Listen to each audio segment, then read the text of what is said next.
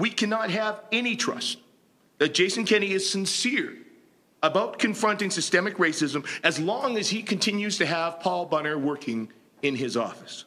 For 5 days, Premier Kenney has refused to fire his racist speechwriter, Paul Bunner. Premier Kenney knows that Mr. Bunner has a long history of writing and publishing hate, starting in the late 1990s and continuing as recently as 2016. 2 of the articles that we found speak directly to the conversations we're having in Alberta right now about systemic racism and violence towards LGBTQ2S+ people.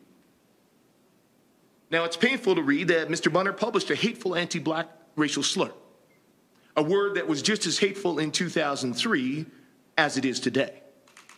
In the article, Jason Kenney, speechwriter, says, quote, "Everyone knows that race is the defining element of violent crime in Canada today. And, quote, ethnic minorities are disproportionately involved in violent crime on both sides of the border, but at least Americans admit it."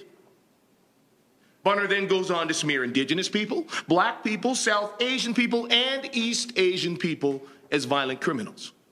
He writes about, quote, "a Jamaican ghetto in Toronto." That writing was hateful in 2003. It's hateful now. These disgusting stereotypes fuel the very systemic racism that we are grappling with right now in Alberta and across Canada.